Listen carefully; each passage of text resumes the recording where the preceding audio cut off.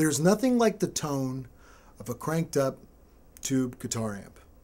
When you distort the output stage, there's a magic that occurs between the power tubes, the preamp, the transformer, and the speakers, and it creates this tone that we all love and desire. Unfortunately, at those moments, the volume usually is very loud. So how do you keep the same tone at lower volumes? Well, you can use a power attenuator.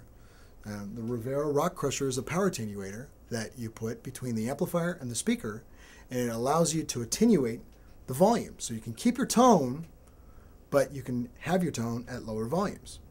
In this video, you're about to see the Rockcrusher with a 1972 Marshall Super Lead.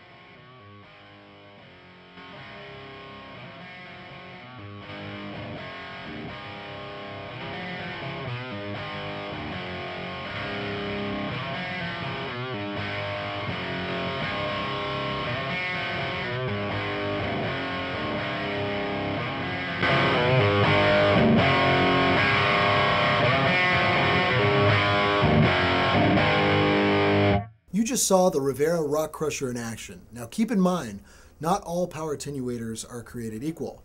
The Rockcrusher is not just a resistive load, it's an inductive reactive load, which results in superior tone at any level.